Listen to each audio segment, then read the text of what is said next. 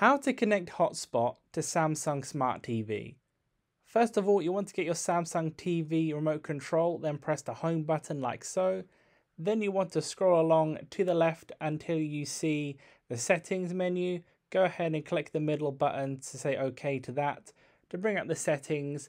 Then once you see the settings here, you want to scroll down until you get to General. Then go to the right to go into the General menu, then scroll down to Network.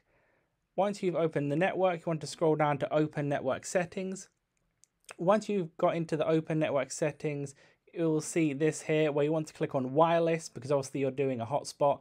So once you see that, you'll have the connections pop up. Of course, on your device, you will need to have hotspot enabled.